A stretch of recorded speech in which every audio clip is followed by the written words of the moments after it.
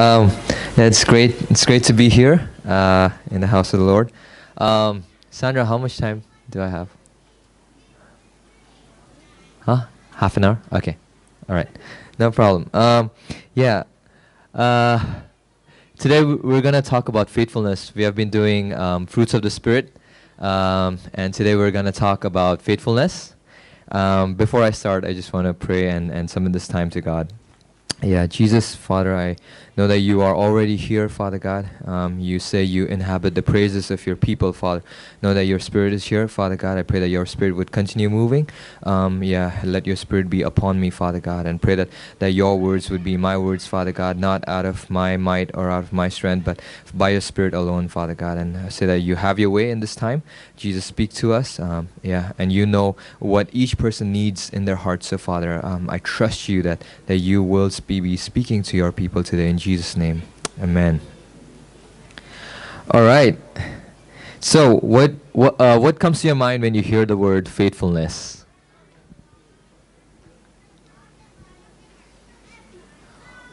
What comes to your mind? You can answer. Sam, sorry? Loyalty. Loyalty. All right. Loyalty.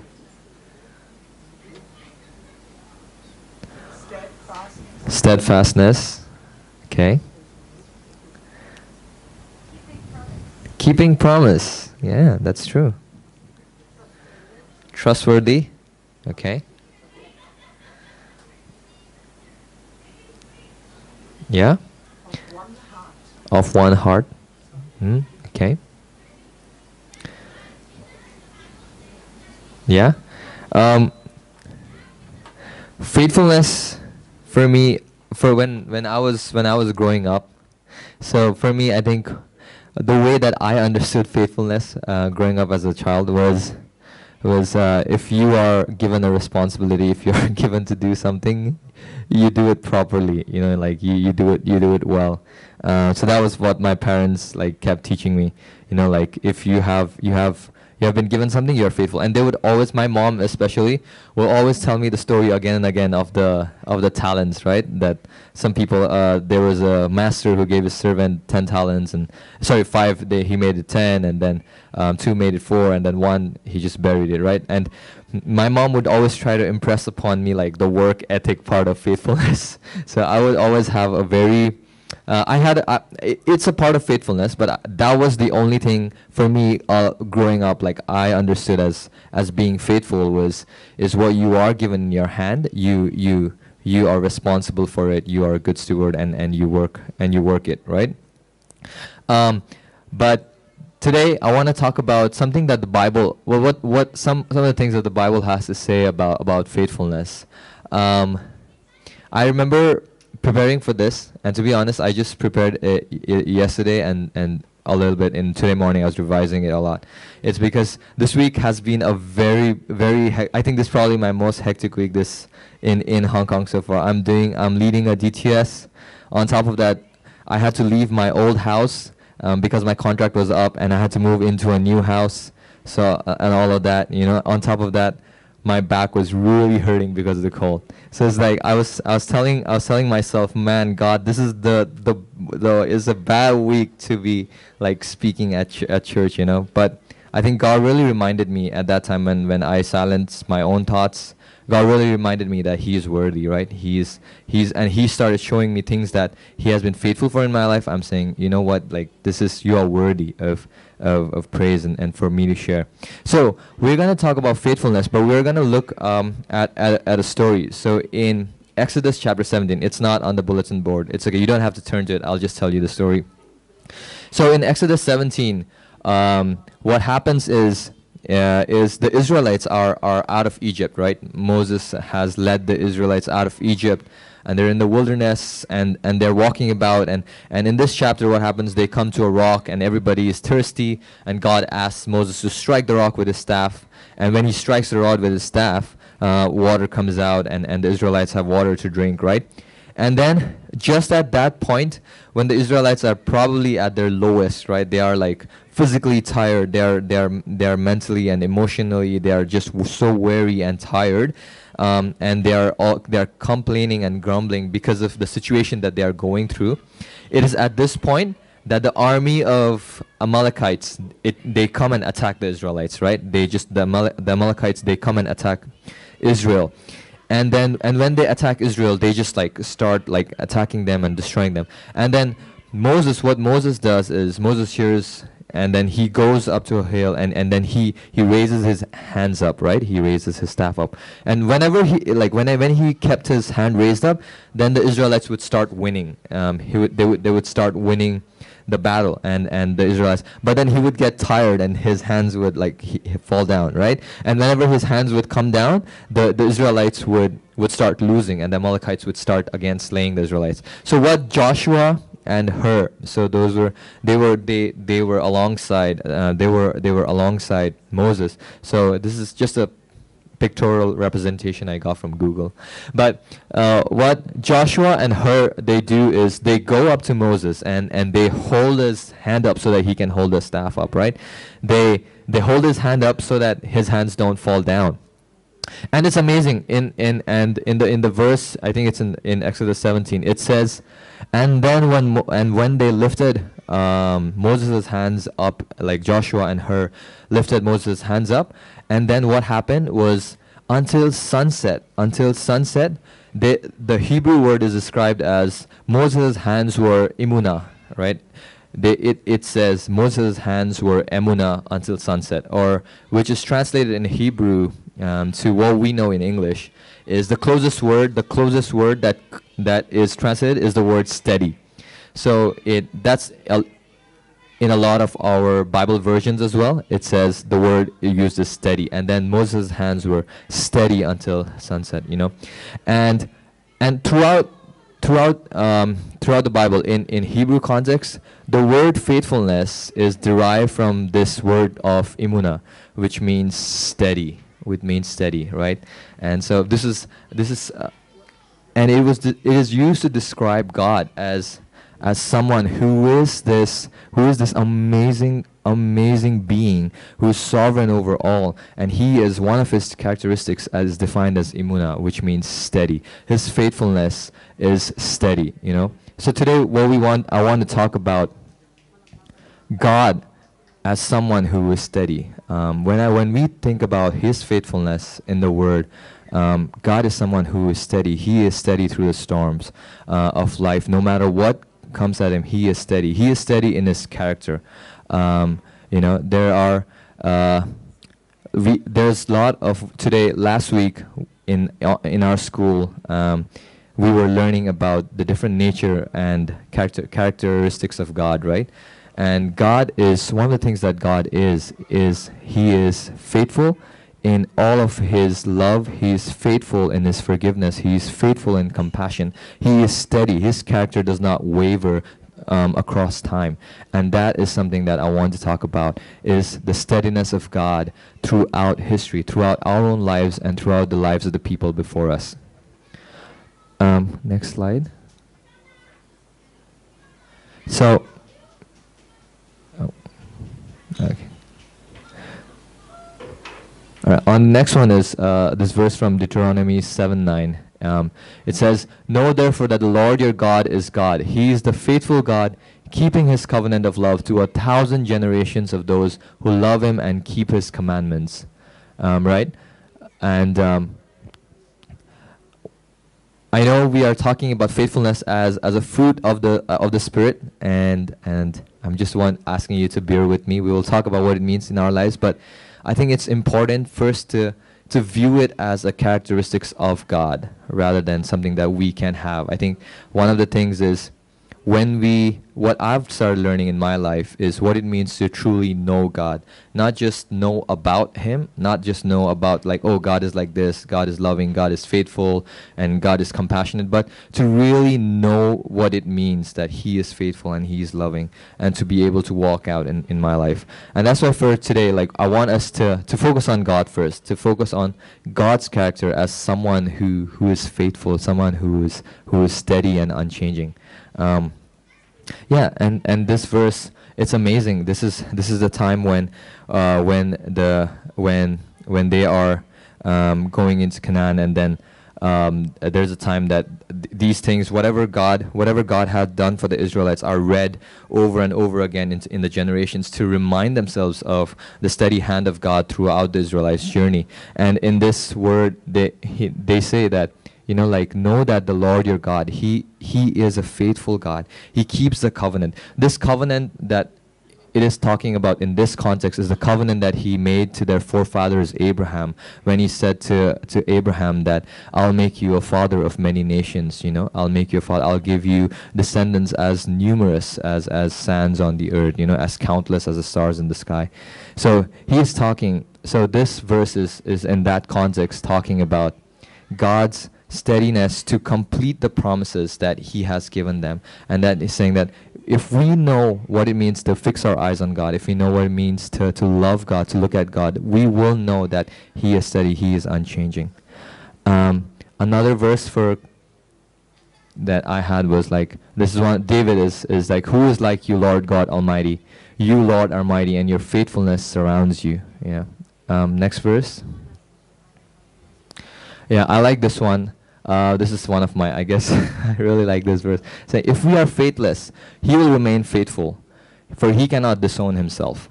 A lot of times, we somehow, as humans, we project what we think is the character of God based on how we've been treated in life, or the things that we have experienced in life.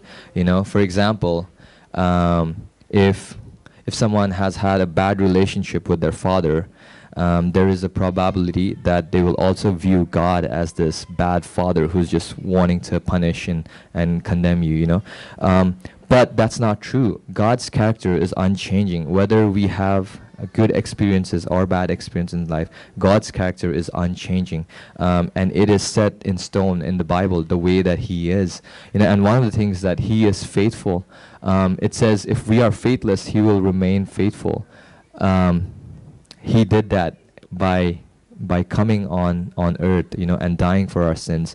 If you look at the Israelites, they were like, and if I also put my shoes, if I sometimes think, I wonder how would I be if I was one of the Israelites. I think I would have probably done the same. I would have probably enjoyed God's miraculous works and then gone away from Him.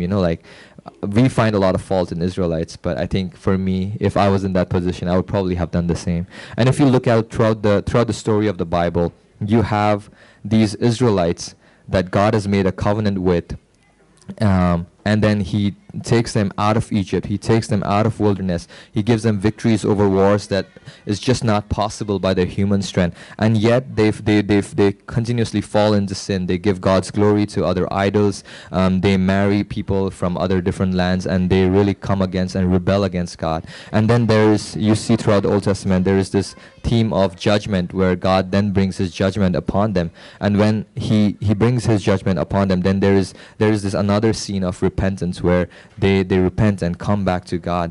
And every time they repent, God is always faithful to forgive their sins. He is always faithful. And then that circle continues of sin, and they continue to sin, and there is a judgment of God, and they again repent. But even every time they repent, God never pulls them aside and says that, oh, because you have done this 1,000 times, I won't forgive you. Because of the fact that His character as someone who is forgiving is unchanging. His character of forgiveness does not change on the basis of what the Israelites did. The Israelites have to recognize that His character as forgiving is truly there, and that's why they repented.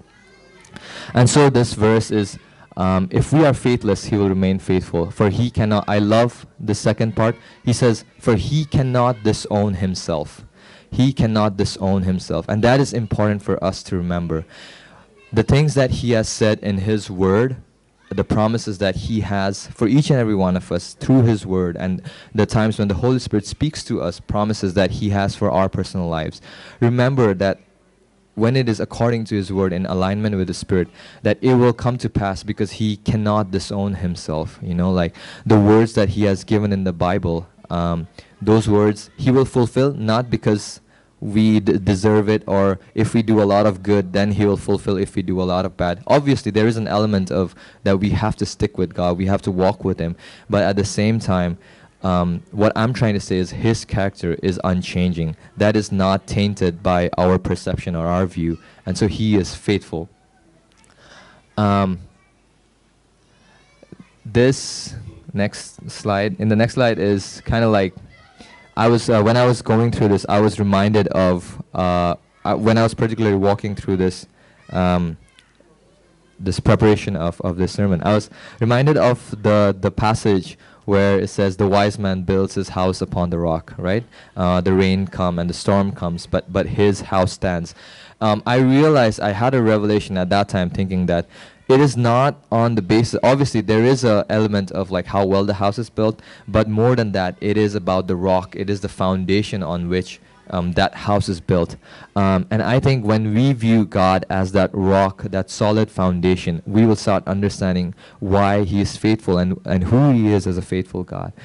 These are some of the words that stick out to me, like steady. He is steady. His character is unchanging throughout the Word of God. He is trustworthy. He is worthy of our trust. He is worthy to be trusted with our lives. He is unchanging in his character and word. The Bible says that God is all good. God is all-knowing. God is all-present. You know, these things are unchanging. Like today, in today's world, we might be like, oh, what's true for you is true for you. What's true for me is true for me. If you're happy with that truth, it's fine. I'm happy with non-truth. But that's not the truth of the word. The Bible God clearly makes a clear distinction. What is his character? That he is all good, that he is all loving. When he is faithful, he is faithful. You know, that is just, he is the great I am. The Lord says, I am who I am, right? He is unchanging. And also he keeps promises. Throughout the Bible, if you look at the Israelites, the prophecies and the times that they went through, he kept his promises, regardless of the sin of the people, regardless of how they deviated from God's path. He was always faithful to send prophets, to send people, to bring them back, and so that he could fulfill his promises to them. He never gave up on them. He kept pursuing them. And that is the beauty of God's faithfulness. This is my family. That's me. That's my younger brother. That's my mom, and that's my dad. So this is in Kalimpong. And yeah, I love my family. But growing up, we were sort of like a little here and there. I think my mom, I would say, was probably the only one who had, now looking back, in all honesty, had like what it means, like she knew God. I would probably say she was the only one in our family who really knew God, like not just like know as in knowledge, but to know as in like she had experienced God, she had walked with God. And so the three of us, my dad, myself, and my brother, it's just been a process of growing to know God. And I remember that my mom, ever since we were kids, she would speak this verse over us, like even when she's praying, or when we're about to go to school, or we were about to do something, or like we were about to go to school, or even in the nighttime when she'd come to tuck us in and see if we're sleeping, she would like speak this verse over us. She would say that, you know, like she would always pray Jeremiah 29:11, you know, for I know the plans I have for you, says the Lord, plans of good and not of evil, plans to prosper you, give you a hope and a future. Like she would recite that so much over us, and sometimes many times I didn't know like why she was doing that at that time, right? Like it's so irrelevant. And then she would recite this over us and say that, and she would literally proclaim it with her mouth, saying that I believe that God has a good plan for you, Barjona. I believe that God has a good plan for you, Ramfat. And she would say that, and she would speak that over us, and she would pray that over us. And I remember when throughout my high school days and also my college days was the time when I would say I had walked away from God for quite some time, where I had really deviated from what his will was, like in the sense of like I wasn't like doing extremely bad or something like that, but it was just like, for me, God just became an institution. God had become just like, oh, like, okay, as Christians we go to church and we do all of that, and I had stopped knowing God and love. I knew about him, I knew in my head what he was about, but I had stopped knowing him in my relationship. And I remember my mom still praying. My mom would say like things like, even if like we go away. Like she would pray as if like her prayers would keep chasing us, right? And me and my brother, both of us had a similar journey through that. And now to look back on that, to see how God was faithful to the promise that he had given her through this verse, that I have a future for your sons, and God is faithful. And I can see that how he brought me back into knowing him, into loving him. And now even like I would have never thought I would be serving him. This was the last thing on my mind, but I can see like how God was so faithful to the promise that he had given her through this verse, you know. And I can see even my brother now, he is starting to walk back into God, and starting to know him as a personal savior and what it means to walk with him. So yeah, it is faithfulness is you see God's steady hand throughout our life. It's like, it's this line. This line is God's will for us, and we walk upon it.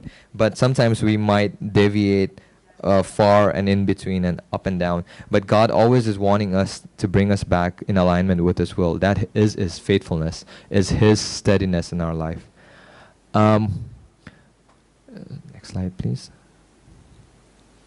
So now I want to talk about, it is, Paul says in 1 Corinthians 4:2, he says like, now it is required that those who have been given a trust must prove faithful. Now I want to talk about what does it mean for us to be faithful. Like, I think it's good that we start by seeing God as faithful, because that's just who he is. That will never change, right? But there is also something that we as his children, as his sons and daughters, we can say that, God, I want to be faithful to you, you know. When we talk about the fruits of the Spirit, or certain characteristics of God, you know, like that is something that we want to imitate in our lives, you know. His nature, like what one of the things that I've learned over the years is his nature is something that we can't try to imitate. Like he is, for example, he's just eternal, or he is all-knowing. We can never be all-knowing, even if we try. So his nature, I'm not talking about his nature. I'm talking about his character as loving, his character as faithful, his character as compassionate. These are some things that we can imitate. We can strive to be more like him out of a love for him. And so Paul says in this letter to the Corinthians that he is speaking to the people who are serving the church of Corinth, that he's telling them that, so those who have been given a work, you guys have been given a work to be ministers to this place in Corinth, you must prove faithful. Paul says, and Paul says it doesn't mean that Paul is asking them to prove faithful to him. He's saying them, you must prove faithful to God. You know, our motivation to be faithful has to lie in God. It talks about, like, I could go on into the story of the parables, like where the story of the talents, where the different servants have different talents, right? And it is essential for us to know that when God is placing a trust in our hands, that we need to be found faithful in it. We need to be found faithful in doing what he has given us. For example, in my life, in this season of my life, I'm currently doing a DTS. I mean, I'm staffing a DTS, like a discipleship training school at YWAM, right? And we have 5 students. We have 5 students for this next 6 months. You know, like, one of the things in my life I recognize is, one of the things of being faithful is to recognize that right now, for this next 6 months, they are my priority. Not because like they're somebody special or something like that, but because God wants me to hold them as my priority. Which means, like, when I ask myself, how am I faithful? It means, I don't know, it's simple things like making sure that they have lunch to eat over the weekends, or like even things like making sure that they are cleaning their rooms, you know, like making sure that they're checking up with them, how they're doing mentally, physically, spiritually, and these tiny things. But it's not out of a place of, I don't do that because I'm trying to get something from them. It's coming from, I'm doing it out of a place of a love for God. And I know that for this season, this is what he has placed in my hand, and I need to prove faithful, and prove not in the sense of like trying to strive for it, but I need to be faithful in telling God that, God, you put these 5 students in my hand. Help me to do my best to be able to disciple them. So whatever is in your hand today, whatever God has put, there is always something that you have. Nobody can say that you have absolutely nothing. There is always something that God has put in your hand. It might be for a season, it might be for an entire lifetime, it might be for certain stages of your life, but are you faithful to it? Are you doing faithful? Do you recognize what God has put in your hand? Next slide. So the next thing I want to talk about is what is in your hand. Oh, thank you.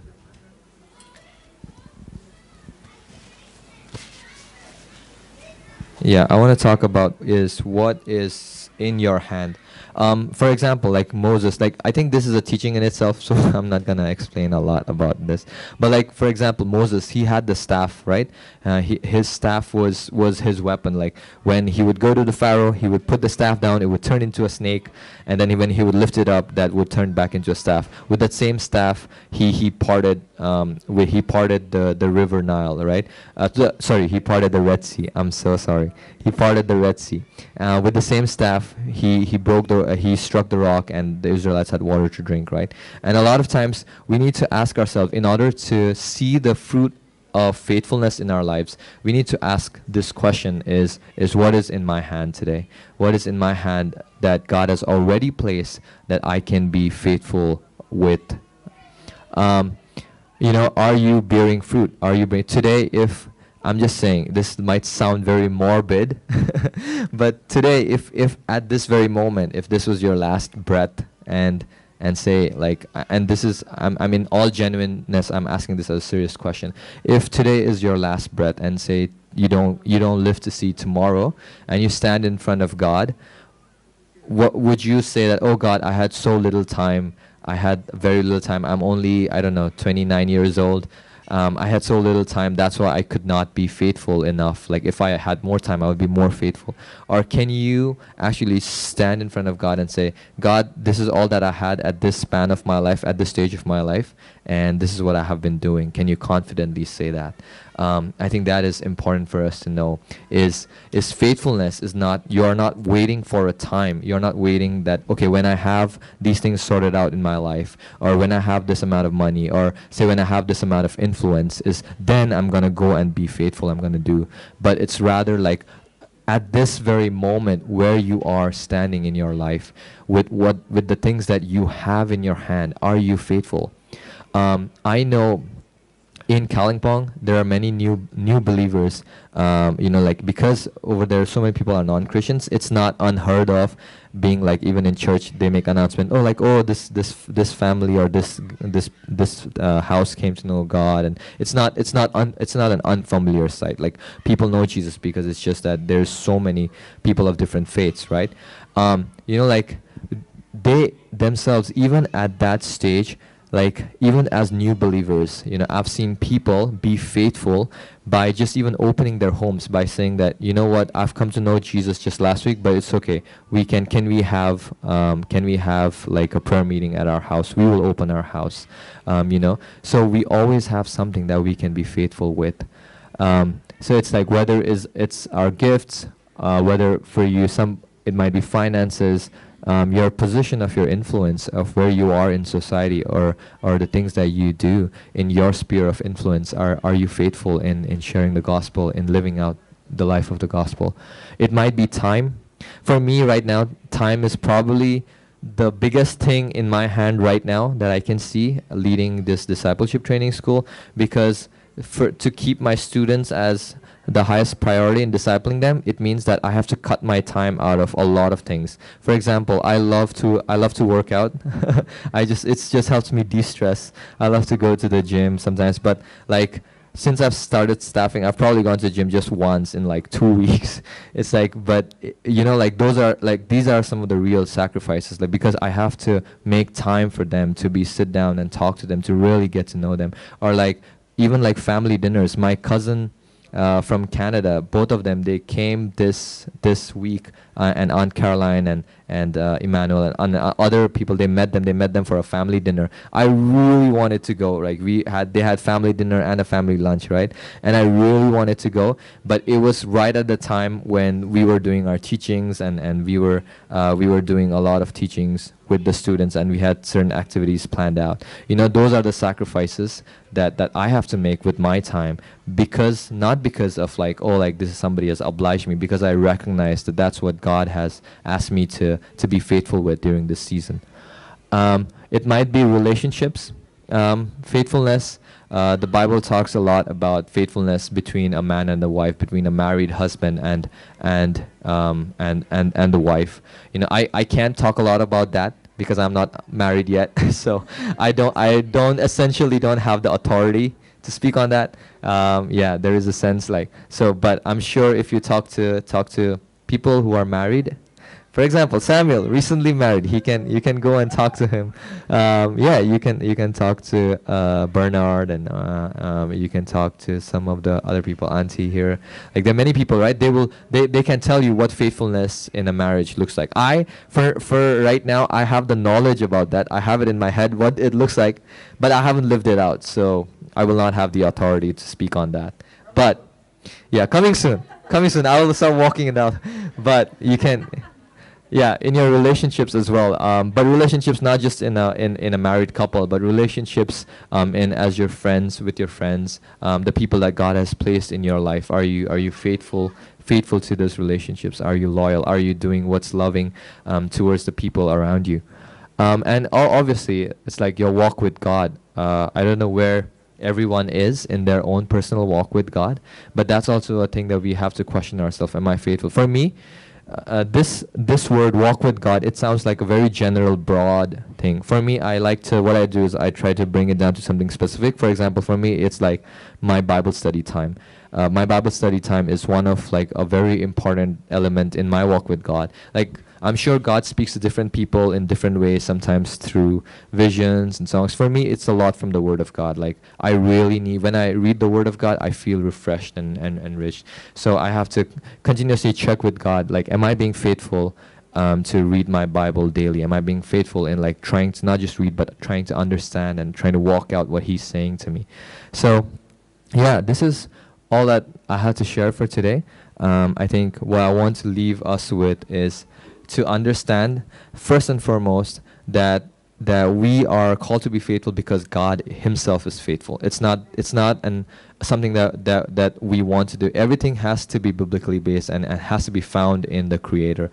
All of the gifts of the Holy Spirit, if you look at them, all of them are found because it is a character of God. That's why we want that fruit, right?